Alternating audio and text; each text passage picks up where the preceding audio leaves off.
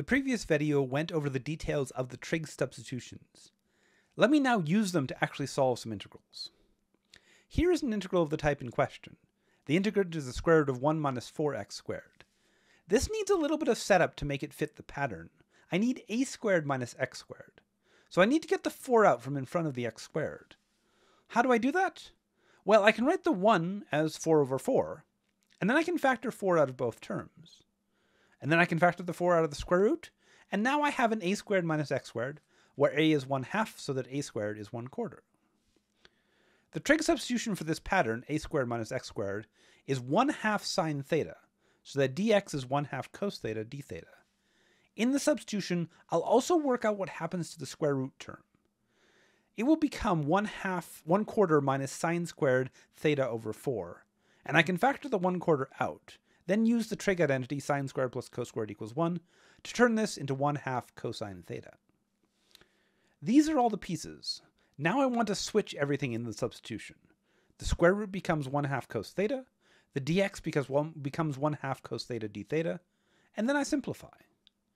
What I get is the integral of cos squared theta. As I did with this integral in the first video for this week, I use a half angle identity. This is why I did the whole first video for this week. I need the trig integrals to do the integrals that come out of the trig substitutions. Cos squared turns into 1 plus cos 2 theta over 2. Then I split the integral up into two pieces, both of which can be done, and I get this result. Now I need to reverse the trig substitution. Often this can be the trickiest part. X equals 1/2 sine theta was the substitution, and if I solve for theta in that, I get theta is arc sine of 2x. So that lets me replace theta with arc sine 2x. Sine 2 theta can't be replaced directly, so I need to use another trig identity. Sine 2 theta is 2 sine theta cos theta, and I can replace sine theta with 2x using the first part of the substitution, and I can replace cos theta with 2 times the square root term, using the other part of the substitution that I already calculated. Replacing all those parts gives me this expression. Finally, I can simplify all of this a bit, moving one of the 2's into the square root and cancelling off 2 more. This finishes the process. The trig substitution makes a doable trig integral. I did finish the trig integrals using the techniques from the first video, and I did some more hard work to reverse the substitution. Here's another example. This has the form of x squared minus a squared. The pattern for this type is a secant substitution, so x equals 3 secant theta, with dx equals 3 secant theta tan theta d theta. The square root term becomes 3 tan theta. These are the 3 pieces of the substitution. And here is the substitution. All the pieces are changed into pieces involving theta. There are some simplifications to make. I can cancel out the 2 3's to make 1 over 27 into 1 over 3 in front. 1 secant cancels as well to give the integral of tan squared theta over secant squared theta. This is a trig integral that is well treated by changing everything into sines and cosines.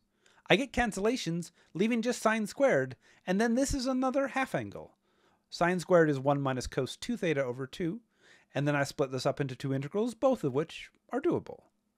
The result of the trig integral setup is theta over 6 minus sine 2 theta over 12 plus c. Then I need to reverse the substitution. I first change the sine 2 theta into 2 sine theta cos theta, since there is no straight reverse for sine 2 theta. However, the substitution is secant and tangent, so I also need to change the sines and cosines into secants and tangents. Tangent is sine over cos, so the sine here can become tangent times cosine, and that leaves 2 cosines in the numerator, which is the same as 2 secants in the denominator. Now I can finally reverse the substitution. The tangent term becomes the square root x squared minus 9 over 3, and the secant becomes x over 3, which leads to this. And finally, I simplify a little to get this final answer. It's pretty intense, and there are many steps in the algebra, but this is what's necessary to approach these strange square root integrals.